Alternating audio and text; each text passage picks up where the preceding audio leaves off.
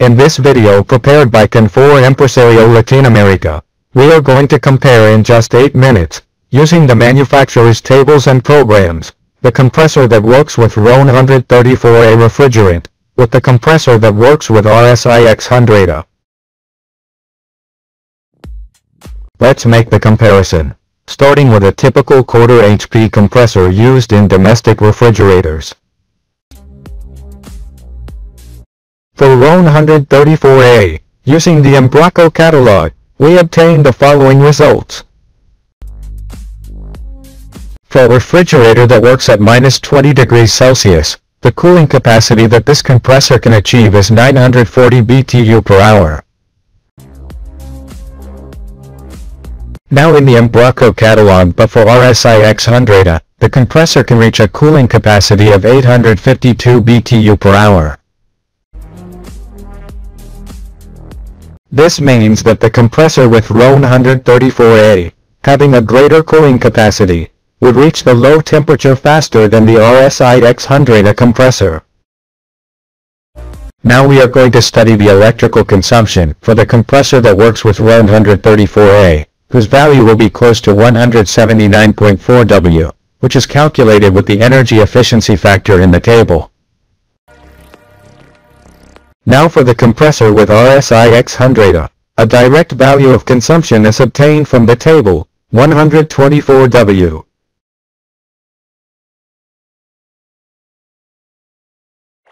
As we can see, the energy consumption of the R600a compressor is less than the consumption with the R134a compressor. We have already seen differences 1 and 2 with the Embraco catalogs. Now my colleague Paco will quickly explain the remaining differences, related to the thermodynamic conditions of each gas.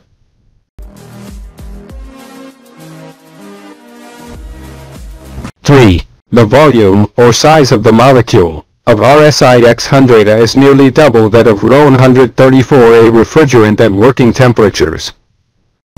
4. Due to the size of the R600a molecule, its compressors are larger in volume, compared to R134a compressors, but not with greater electrical power. 5. 1 gram of R600a can receive more heat than other refrigerants, so the amount of R600a present in a system is low. 6. The diameter of the capillary used in refrigerators with R600a is larger and may have a shorter length than that used with R134a. 7. In case of using a R600a compressor with R134a and the characteristics of the capillary are not changed, the compressor will be forced, since too much refrigerant will enter its suction, increasing electrical consumption.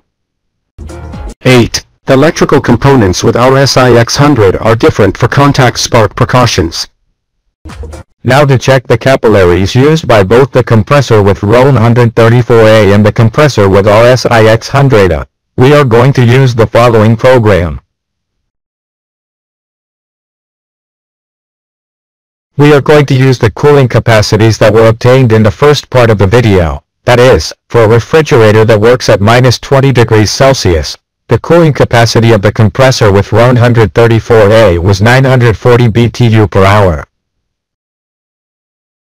Let's fill in the boxes of the program.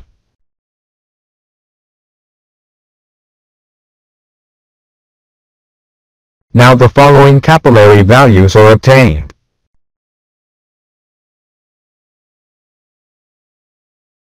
For a refrigerator that works at -20 degrees Celsius, the compressor's cooling capacity with R600a was 852 BTU per hour. Let's fill in the boxes of the program. Let's fill in the boxes of the program. Now the following capillary values are obtained. Now we are going to review the pressures that both the compressor that uses R600a and the one that works with R134a handle. To understand how the pressure of R600a works, we must analyze the following 5 points. We recommend you pay attention to this explanation. 1. Remember that the value of atmospheric pressure is due to the weight of air. Therefore, it is logical to assume that the less amount of air there is inside a pipe, the less influence of atmospheric pressure will be. 2. If we assume that the vacuum made by the pump is perfect, that is, all the air that was inside was removed, then the influence of atmospheric pressure inside the system is zero. Therefore, inside the pipe there is no pressure. In this case, the manometer will mark its lowest scale value, that is, the most negative value it has, for example -1 bar. 3. Now if we introduce R600a into the system, part of the negative value will be lost because now there is the pressure exerted by R600a. As it is difficult to have a precise measurement for such small pressure values, it is highly recommended to work with R600a, only with special manometers for this gas. This manometer clearly brings the temperature scale, together with the depression in a very simple way. Thus, for example, for a low temperature of -10 degrees Celsius, we only have to wait for the needle to stop, with the equipment turned on at the value of -10 degrees Celsius. In this way the following pressure value is obtained. Now we have low pressure, for equipment that works at -10 degrees Celsius. Here we have an absolute pressure of 29.4 psi.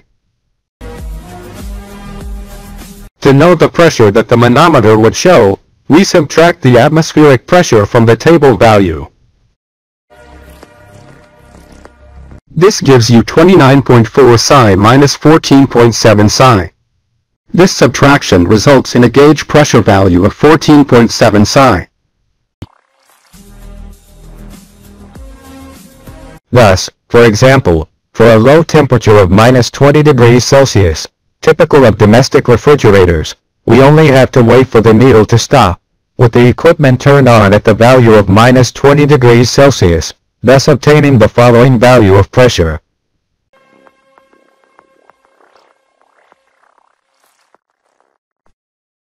Low pressure for freezers, for a temperature of -20 degrees Celsius. Here we have an absolute pressure of 19,404 psi. To know the pressure that the manometer would show, we subtract the atmospheric pressure from the table value. In this way, 19,404 psi minus 14.7 psi is obtained. This subtraction results in a manometer pressure value of 4.7 psi. The main recommendations for recharging the R600a refrigerant. Let's start by saying that in the recharging process, special attention should be paid to the following aspects. 2. Loading must be done strictly by weight.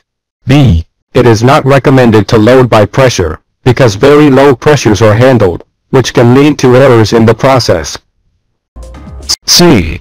To validate the final pressure of the equipment, it is recommended to have manometers with a good appreciation of vacuum pressures, preferably digital. D.